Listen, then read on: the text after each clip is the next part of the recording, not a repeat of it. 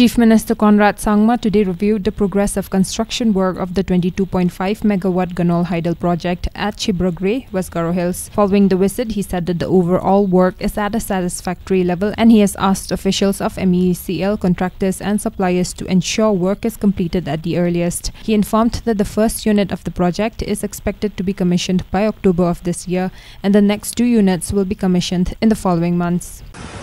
We have come here today to review the work progress of the Ganol Hydropower project. We are here right now at the powerhouse, and the overall work is going on at a satisfactory level. Though I have asked all the officials of the MECL, especially the generation section, and also the contractors and other suppliers, to ensure that the work is completed at the earliest.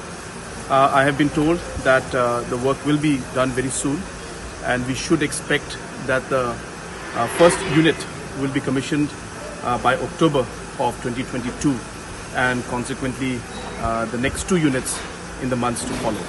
So we are quite happy to see the progress, but we have asked the contractors and the officials and the suppliers to ensure that they continuously monitor and ensure that this project is completed on time, and the people of the region and the state as a whole are able to enjoy the power that will be supplied by the Ganol Power Project.